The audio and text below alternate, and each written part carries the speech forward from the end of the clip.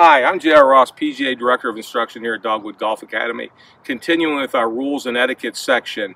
You ever wonder why when you play at Dogwood there's certain greens that when you get your cart near the green, you see the cart path, then you see dirt path next to it, making for a very, very difficult shot if you have to play it from a hard pan. You ever wonder how that happens? Well, I'm going to show you.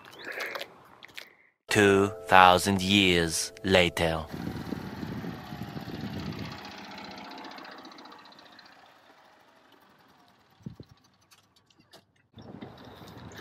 How many of you do this when you get up near the green? I know parking with 2 tires off the path and 2 tires on the path gives you about a 1.5 foot head start to get to the green, but I think we can all walk that extra 1.5 feet if we're saving the area around the cart paths around the green.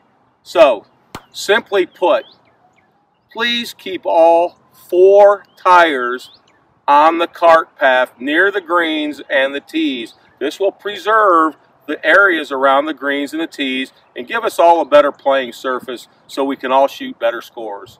Once again, thanks a lot. It's J.R. Ross, Director of Instruction, Dogwood Golf Academy.